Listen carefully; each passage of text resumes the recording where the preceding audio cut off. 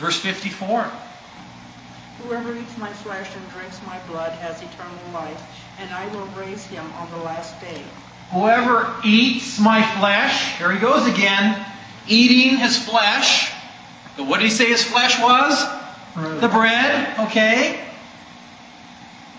What's going to happen to the person who eats his body and drinks his blood? Has eternal life. Has eternal life. Gosh, that kind of sounds important. Again, he's saying, eat my flesh. Verse 55. For my flesh is true food, and my blood is true drink. For my flesh is true food. Here he goes again. Here my flesh is true food. And my blood, am I right? And my blood, true drink. Flesh and blood. Verse 56. Whoever eats my flesh and drinks my blood remains in me, and I in him. Again, what's he telling people to do with his flesh? Eat it. Eat it! Whoever eats my flesh and drinks my blood remains in me, and I in him. Can I get any simpler? He's telling us we must eat his flesh. But then he says, no, you don't come away. I'm not going to cut a chunk off of me. Remember what he said at the Last Supper? He holds up a piece of bread and he says, this is my body. Explaining the bread. Explaining the wine. Okay, I got to do some. This is just scripture. We go to tradition. This is one of the easiest beliefs in the Catholic Church to prove. This is bar none, is one of the easiest. This was believed from the very beginning of the church. They believed that the Lord's Supper really was the body and the blood, the soul and divinity of Christ. And I can read you all kinds of stuff here by all these people in the early church. So trust me on this, okay? It's one of the easiest ones, over and over and over. The people that were taught by the apostles, they wrote down what they believed in that early church. The church in 100 AD and 200 AD, they're writing everywhere. The bread is the body and blood, soul and divinity of Christ. But I want to explain to you how this works. Okay? Because this is where some of our non-Catholic friends say, you've got to be kidding me. You mean to tell me that little white thing, that little piece of bread really becomes Christ? Prove it. Well, first of all, Scripture says the bread is the body, all right? Let me explain to you how we understand it. There's a long word that we use to describe this. It's called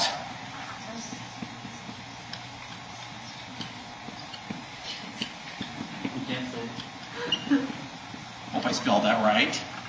Transubstantiation. Is that right? Close enough for government work.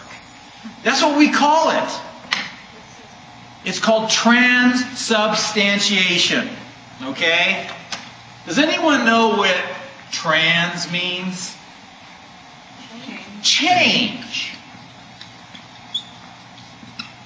Substance. Let me explain to you how this works. In the very beginning of the church, at Mass, okay? Do you notice that the preparation of the gifts, people usually walk up? Right after the offertory, people walk up, and they usually have, the money, and then they have wine, and they have these hosts, the bread, right? And they bring it up. At that point in time, it's just wine, and it's just bread. Okay? It comes off, comes out of a bottle, the wine, and the hosts come out of a package. Okay? It's really bread, and it's really wine. And then during Mass, the priest prays over it. And then it changes into the body and the blood of Christ. Well, how does this happen? You ever think about this? How does it happen? Let me tell you.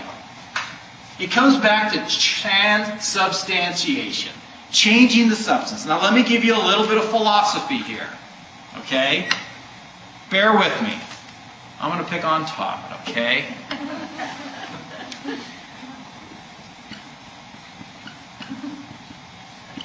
In the world, there are things called accidents and substance. Okay? Accidents. This is philosophical, okay? Accident. It's the physical component of something. Everything is made out of an accident. You see this lectern right here?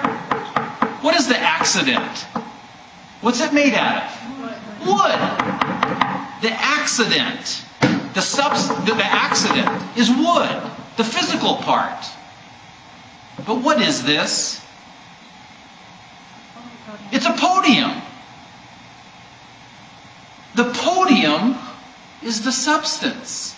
The podium, the invisible part that makes the accident what it is. You got that? Todd. What's the accident? I'm not saying he's an accident. I'm saying, what is the accident? What is the physical part of Todd? Skin, hair, fingernails. The physical part, right? That's the accident. What is the substance? Okay, the invisible part. His personality, his soul. What makes Todd Todd? Every one of us has the same accidents, right? But the substance is a little different on what makes us who we are, right?